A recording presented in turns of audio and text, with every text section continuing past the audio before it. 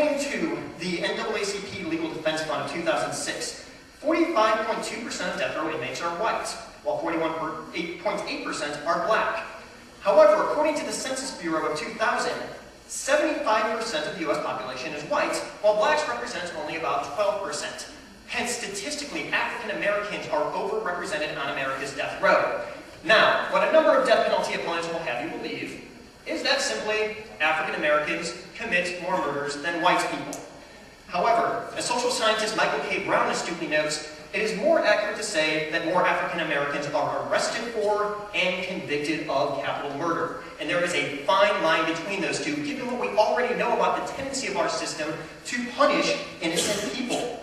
Furthermore, Brown continues by stating that these studies fail to control for non-racial variables of sentencing, or account for the fact that African Americans disproportionately enter the criminal justice system at an earlier phase in their lives. And given that our nation has a recidivism rate of about 70% of people re-entering prison, and given that 2/3 of death row inmates have prior convictions, we see that African Americans, by virtue of their relationship to the criminal justice system, are more likely to work their way towards being accused or perhaps even committing more violent crimes. Hence, the death penalty reinforces and articulates racial injustice in our society. But also, racial injustice takes place within the courtroom itself. A 1998 report of the American Bar Association found a pattern of race of victim or race of defendant discrimination in 96% of states. Since 1976, 213 black on white convictions have resulted in death sentences, compared to 15 white on black. A multitude of statistical studies, starting with the Belda study in the 1987 McCleskey versus Kemp Supreme Court decision, have controls for upwards of 80 non-racial variables, and still found that a black culprit and a white victim was the most likely combination to generate a death sentence. Also, it was found in the Supreme Court decision of Miller L. versus Dredke in 2005 that Dallas County removed 91% of eligible black jurors from capital cases by virtue of attempts by the prosecution. Prosecutors are 5 times more likely to seek the death sentence for black on white murders, according to the South Carolina Law Review of autumn 2006. Also, a number of studies, such as mock trial studies launched by Bauer, Steiner, and Sandys in 2001, have noted that jurors tend to base their decisions on racial stereotypes. The Washington Post of March 21st, 2004 shows that death penalty supporters are about 1/3 more likely to have prejudiced views of African Americans. Thus, prosecutors have an interest and a tendency to construct juries that are more likely to not only generate death sentences, but sentence African Americans to death, and also choose jurors who have racist tendencies. For example, we might look to the words of Victor Walther, a juror in the case of African American Gary Sterling in Texas, who, during the trial, was quoted as saying, quote, "Sometimes those niggers will start hollering and cursing, and pretty soon they'll start shooting." These are the types of people that manage to wind up on juries because of prosecutorial strategies and incompetent defense attorneys. Finally, according to the Southern Law Review of autumn 2006, police more rigorously investigate murders of whites and blacks. 1.6% of white and black murders end up in death sentences. Prosecutors just don't care. Black victims don't get a day in court. And a final dimension of capital punishment that we need to briefly explore is its thoroughly cruel and unusual nature. Now, there are a number of ways that we can investigate this, but one of the most salient is the targeting of mentally retarded and mentally ill individuals. Now, it is worth noting that in 2002, the Supreme Court outlawed the execution of mentally retarded individuals. However, it is also worth noting that you are only as mentally ill as you are able to prove. For instance, Marvin Lee Wilson, who has an IQ of about 61, 70 is called out for mental retardation, has been on death row since 1994. Now, while it is well documented that he is mentally retarded, on appeals, his defense attorney failed to file paperwork to prove that he was mentally retarded. A court-appointed attorney. Indeed, you are only as mentally retarded as you are wealthy enough to prove that you are. And this says nothing of the fact that mentally ill people are still going to death row. For instance, 85% of people on death row, according to the American University Law Review of November 2006, have damaged frontal lobes, a condition which impairs judgment. However, court-appointed defense attorneys rarely, if ever, investigate this dimension of their defendants because they simply don't have the time to. And prosecutors have no interest in exploring these dimensions. Now, these are just a few reasons to oppose capital punishment. But the important thing to keep in mind is that we ought to resist the typical pro-death penalty tendency to separate the death penalty from its context. and realize that it is inseparable from an unjust American society. Thank you.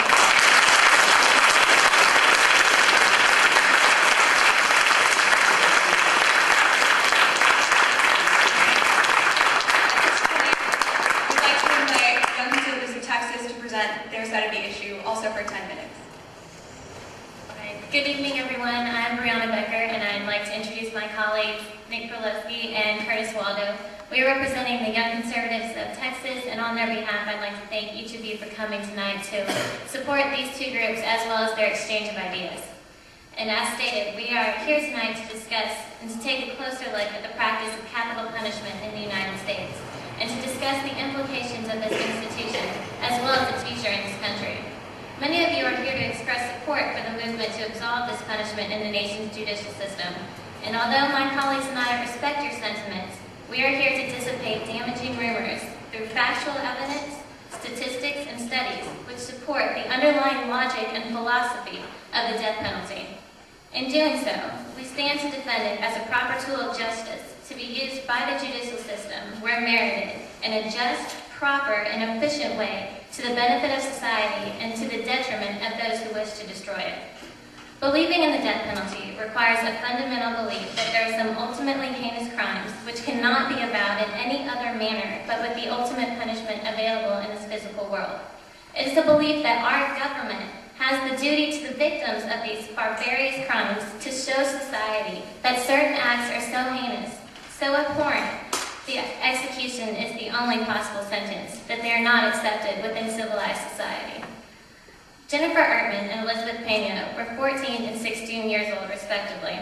They were friends who attended the same high school I did in Houston, only 10 years before me. On a sunny June 24th in 1993, the girls spent the whole day together and far into the night. They were last seen that night about 11:15 when they left a friend's apartment to head home. They knew they would be late if they took their normal path home down busy streets, passing a sexually oriented business and several apartment complexes. So they decided to take a well-known shortcut home through a city park in Elizabeth's neighborhood. But they never made it home that night. According to one of the accused in what would become the infamous Pena-Ertman murder case, that night consisted of continued drinking and shooting the breeze for him and his fellow gang members. When Peter Cantu, not to be confused with their Cantu, it's a different case, one of the members who saw Jenny and Elizabeth walking that night, he told his fellow gang members that he wanted to jump them and beat them up. The gang members ran and grabbed Elizabeth and pulled her down the incline off into the railroad tracks. For the next hour or so, these innocent young girls were subjected to the most brutal gang rapes that most of the investigating officers had ever encountered in their professional careers. The confessions of the gang members that were used at trial indicated that there was never any less than 2 men on each of the girls at any one time, and that the girls were repeatedly raped for the entire hour. One of the gang members later said during the brag session that by that time he had got to one of the girls. She was, quote, loose and sloppy. One of the boys boasted of having, quote, virgin blood on him. The youngest gang member, only 14 years old, said he was repeatedly told by Peter Cantu to, quote, get some, and when the rapes finally ended, the horror was far from over. The gang members took Jenny and Elizabeth from the clearing into a wooded area, leaving the juvenile behind, saying that he was too little to watch. Jenny was strangled with the belt of one of the members, with 2 murderers pulling on each side until the belt broke. Part of the belt was left at the murder scene, and the rest was found in his home. After the belt broke, the killers resorted to using the girl's own shoelaces to finish the job. One of the murderers later complained that, quote, the bitch just wouldn't die, and that it would have been much easier with a gun. Elizabeth was also strangled with her shoelaces after crying and begging the gang members not to kill her, bargaining, offering to give them her phone number so that they could, quote, get together again. The next morning, after realizing their daughters were not home, the girl's parents began to frantically look for him. But only days later, after a police search, did they spot the 2 badly decaying bodies of Jenny and Elizabeth in a clearing next to the bayou. Fortunately, the police managed to keep the girls' parents from entering the woods and seeing their daughters' brutalized bodies, but they were unable to escape the horror themselves. Hardened, lifelong cops got tears in their eyes when talking about the scene more than a year later. The bodies were very badly decomposed, even for 4 days in Houston's brutal summer heat.